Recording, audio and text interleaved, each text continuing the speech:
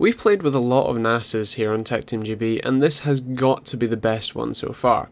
Stick around for the review of the QNAP TS 435 Mini.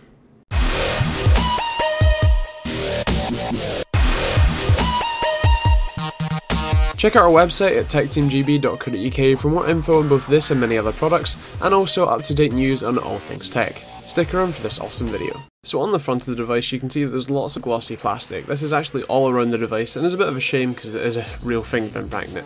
Now on the bottom you're going to find the power button as well as the USB 3 port with the copy function, which is pretty cool as it allows you to copy off anything that's on a memory stick or back up the NAS. Up on the top you find loads of sort of indicator LEDs, mostly for the 4 hard drive bays inside, as well as an IR receiver for the included remote, LAN, just general activity, and also USB 3, and the big bar on the top is the power LED. Now on the back you'll find the 12 volt DC input from the power brick, a reset switch, 2 USB 2 ports, 2 GB LAN ports, 2 USB 3 ports, and an HDMI port, all of which we'll talk about more later. Now inside the device, or the NAS, you're probably going to find that it has, depending on which model you get, an Intel quad-core Celeron running at 1.2 GHz, 8 GB of DDR3 RAM, up to 4 drives as said, dual gigabit Ethernet, and also an HDMI port for HTPC use. Again, we'll talk about that more later. Now the general use of this device installing drives is very simple. So as you can see there are 4 drive bays, all of which come empty no matter which situation you get it in, unless you're very special and find somewhere who preloads the drive for you. But inside we're actually going to be using 2 drives, one 6TB WD Red, and then we're also going to be using a 4TB Red Pro, just because those are the drives that WD sent us. We're actually running in RAID 1 for redundancy, just to see the performance wise, but generally speaking, obviously they're not the same drive size, so it's not ideal, but nonetheless it's still awesome, it's still pretty fast, and ideally would have liked to run them all, but we do also have another 2-bay NAS as well that we're going to check out as well, so that's pretty cool. The top also holds on via magnets, which is quite nice and allows you to easily take it in and out.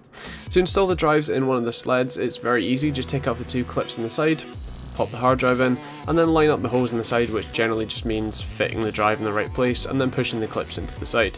Once you've done that, the drive's secure and you can throw it in.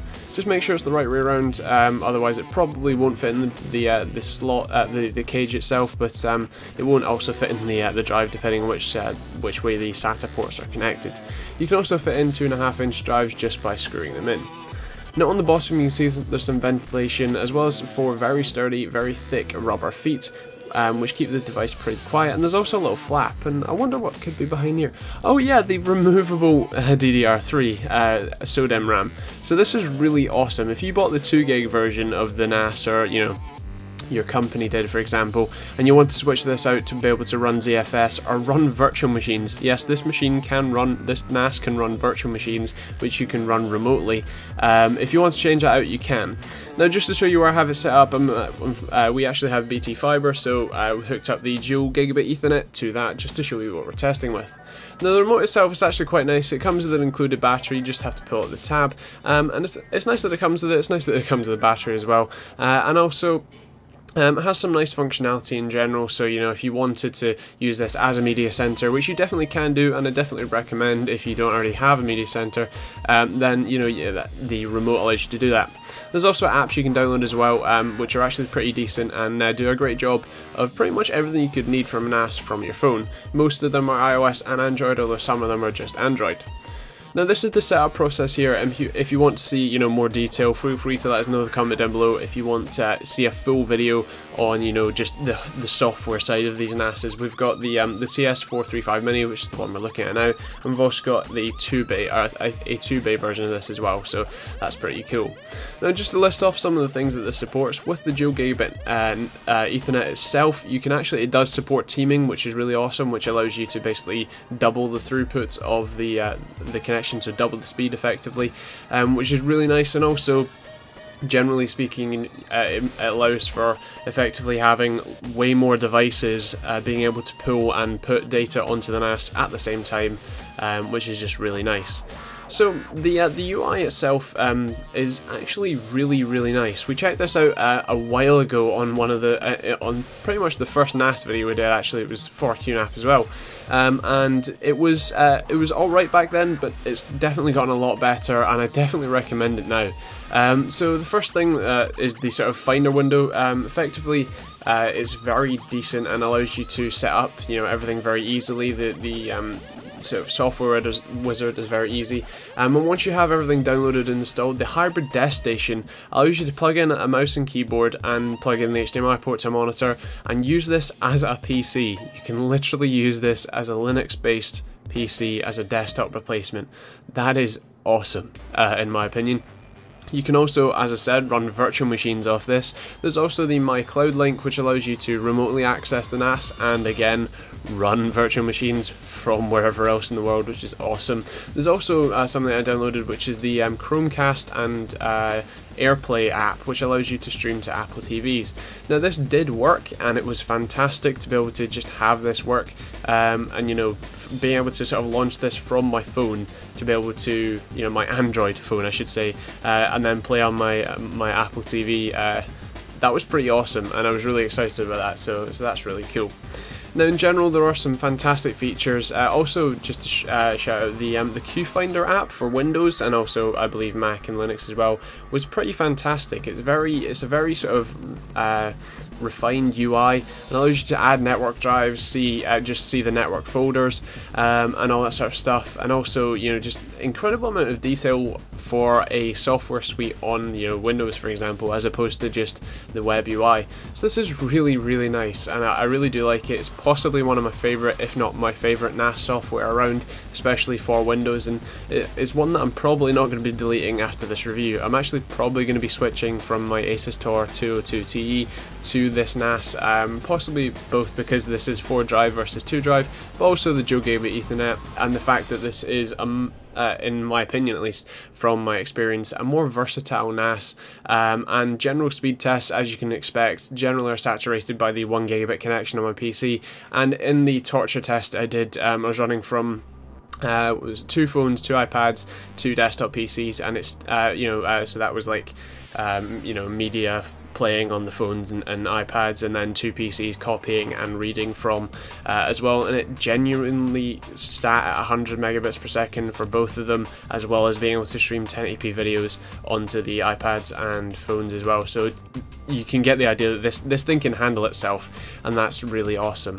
There's also loads more included stuff, including web server, antivirus, and just a whole host of stuff. So if you want to see a video on that, as I said, leave a comment down below, leave a like on the video as well if you want to see that sort of stuff, that video, for example, of just all the things that this NAS can do, all and sort of a closer walkthrough for the apps and stuff like that. So as I said, let me know in the comments down below. Now to talk about the pros and cons for this, it's definitely awesome to have 2 gigabit Ethernet ports. The HDMI port is really cool, as you can use it as a media center. It's got Netflix streaming capability, full YouTube. There's actually full Chrome and Firefox on here, which is awesome. As I said, there's great support. You can actually use it as a full PC if you wanted it to, and the 4 drive support is awesome. The only thing is that while this is a showpiece and would look great in most living rooms, the glossy plastic does make it a bit difficult to clean and stuff like that. So just in my head, it's not perfect. Value for money, this is actually very least for the 2 gigabit RAM version, this is a fantastic value for money, and for what it can do, this is just brilliant. For performance, the only reason I got a 4 here was just because it does have on-the-fly transcoding and stuff like that, but because it's a quad-core Celeron as opposed to something a little bit more powerful, it's not as powerful as some of the other solutions, especially like a custom-built NAS, which obviously would be more expensive, but I'm have to compare it to everything equally. For the rest, it's going to get a 5 because honestly the functionality is great. Besides the glossy plastic, which actually kind of adds to the style, this looks sort of fantastic, and TechteamGB score has got to be 5. So I was going to get the TechteamGB approved award. It was very close on the tier to the top tier award, but I guess it's just not the most perfect NAS in the world, but it's certainly close. So if you want to see any more detail on this, we're going to be including a bit more information on the setup process and stuff like that on the written review on the website as well, so feel free to check that out. And check out anything else on the website. We've got daily articles as well, so you know, if you want the latest and greatest in tech news, check that out there.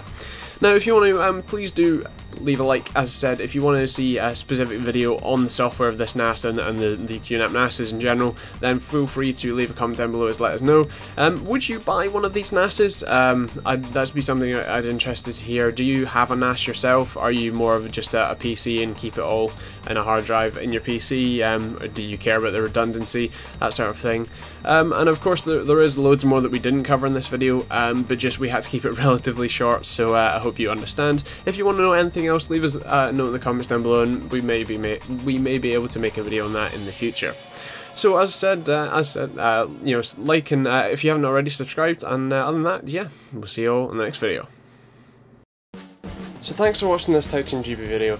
You've probably heard enough of me already, so I'm going to finish off by saying please subscribe if you haven't already. It helps us out a hell of a lot, and it means just the world to us in general. Please do feel free to check out some of our recent videos both down below. They're more recent ones and they're certainly awesome. Feel free to click my face for the website and click all the links over there for our Amazon affiliate link, our social media, and also our YouTube channel as well. Other than that, as I said, please subscribe, like, share, favourite, and all the other many things possible, and we'll see you all in the next video.